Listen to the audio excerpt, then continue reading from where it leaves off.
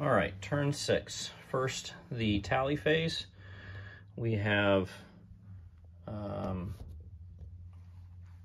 this guy is going to be without a tally very soon when this guy flies off the map. Basically, all we have to go on is what's over here. J is going to drop their tally on P. Essentially, P could escape. They could both agree that P is going to have been removed at the end in the admin phase. So he's got a tally to use. He's going to go ahead and try to tally the last remaining I-16 there. So right below him, the one that's undisrupted. He rolls a 1. I think he failed to tally. Because there's no other modifiers for him. So yeah, J doesn't see a thing. And these guys maintain their tallies. We're just going to remove this guy. He's going to make it off the map. Okay.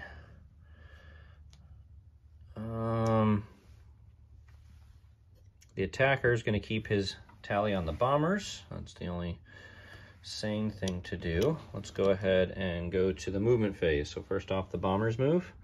So 1, 2, 3, 4. Say what? 1, 2, 3. Bombers just get a +1 movement. 1, 2, 3.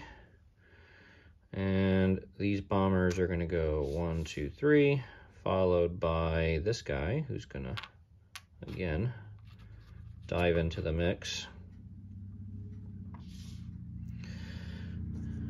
And he is tallied by this guy who's also going to follow him in. So nice, big, happy combat here again. This guy's going to go 1, 2, 3. This guy, he doesn't have a tally, so he is going to form back up as an escort. We're going to choose a location for him to form up, which is going to be right here. And if he's there at the end of the turn, he can regain his escort marker. So he's going to come down here. And we're going to go ahead and mark him as an escort now so we don't forget. Okay, and these guys over here fly off the map. And this guy who's broken, he's just going to make it off the map. This guy is going to return to base, so he's going to turn around and go 1, 2, 3. He's going to want to avoid that flak. We're just going to say this guy escapes and goes home. Both sides can agree to that. And we've just got this one combat here to resolve. All right, so one combat. Let's do it. We've got the I-16 attacking with a speed of 4, +1 dive. And he is not disrupted. Right, he's not disrupted. Okay, so E, so 4. These guys are going to defend again. Now that these guys are disrupted, no, it's better to keep the expert. What am I thinking? All right, so these guys have a speed of 2, +1 dive, minus +1 dive, +1 veteran, -1 disrupted, -1 rigid. So this is going to be, wait, how is that the same as last time? Did I mess up something? I might have messed up something. Speed of 2, dive 3, veteran 4, disrupted 3, no radio 2, still +2 -2.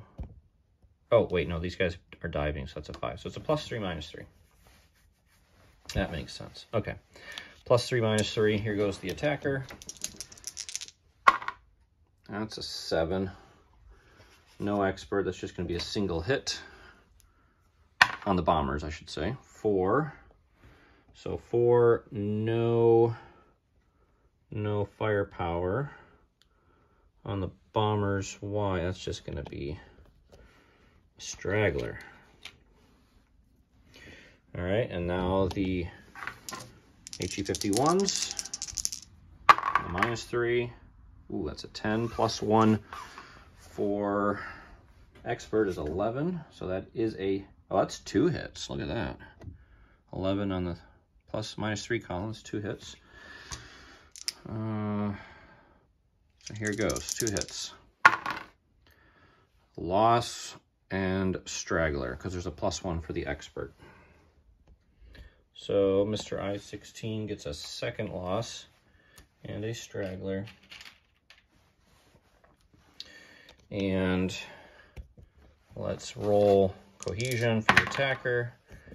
And that's going to be a 6 plus 1 attacker, 7, -2 losses, -1 ammo, -1 no radio. That's a net -3. So 6, 5, 4, 3. That's going to be 2 levels of disruption, right? Yes. So they're going to break. At this point, I'm just going to call the scenario because, well, let's just see what the nationalist, well, I guess potentially this guy could tally next turn and just harass this guy and maybe score a few more kills. But I'm going to say the nationalist Air Force is going to just breathe a sigh of relief with seeing all of these Soviet-made aircraft fly away, and they're going to go home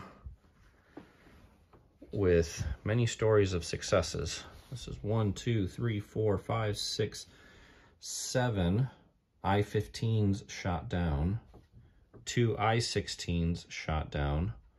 So that's a net of 9 victory points plus 3 more.